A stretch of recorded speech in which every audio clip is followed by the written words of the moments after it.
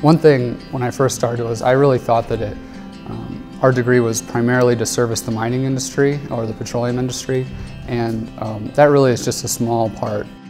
We've seen more recently earthquakes and different geologic disasters happening around the world, and geological engineers are on the front line to defend against those. So if you're interested in more of the humanitarian aspect, it's a great degree. The Black Hills is a great place to study geology because it is one of the most geologically rich areas. And by that I mean from the formation of the Earth's crust to now, the Black Hills has just had an awesome history.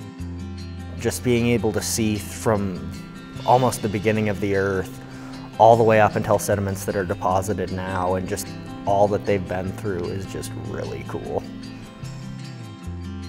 Field camp is definitely a unique experience. It's a 5-week, 6-credit course, and you can take it in Turkey or in our backyard in Wyoming and South Dakota. And I chose Ranch A, which is in Wyoming and South Dakota.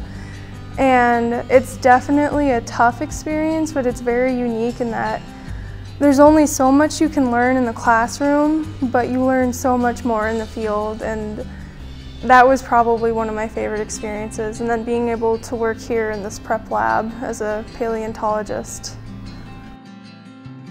I decided on mines because I heard about the geological engineering program here. It's one of the best in the country, and I really wanted to explore the Badlands and the Black Hills. It's such a diverse geological area, and I heard about it through a friend.